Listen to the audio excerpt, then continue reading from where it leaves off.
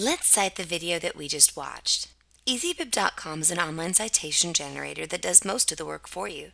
You simply select the type of source you want to cite, in this case, film video online. Then, Easybib tells you what information you need to cite an online video. What details about the video do we need to find? The web link or URL, film title, director, site title, publisher, and date published. You're going to find this information from the web page where the video was originally published, in this case, on YouTube. As you take note of and find the information, just keep track of it in a Word document so that you'll have all you need for Easybib to generate the citation for your Works Cited page by copying and pasting the web link from the Word document back into Easybib and clicking on Auto Cite. Easybib will try to find the information it can about the video. In this case, it automatically found some information, but we need to check it for accuracy. Then we look at our tracking document to provide us the rest of the information that's missing.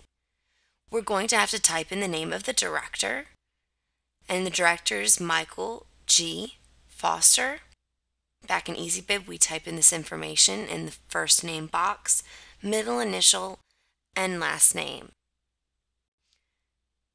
We check the site title, and the next bit of missing information is publisher sponsor. We highlight Business Schools Writing Center in our tracking document and copy and paste it back into Easybib.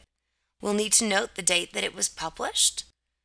In this case, January 23rd, January 2008, and the date accessed will always be today, or you can click on today.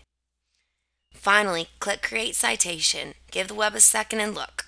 Easybib has created the citation that you need for your Works Cited page. Simply highlight once more so you can copy and paste your perfect Works Cited entry. Now, let's take a look at another document. This is the Works Cited for this Prezi presentation. Notice that every resource that has been used in the presentation has been listed in one Works Cited page. Every new line after the first line of an entry has been indented so that it's easy to see where each new entry begins. They are also listed in alphabetical order, so it's easy to see how our YouTube plagiarism video we just cited fits in perfectly right here. Don't forget to save your documents.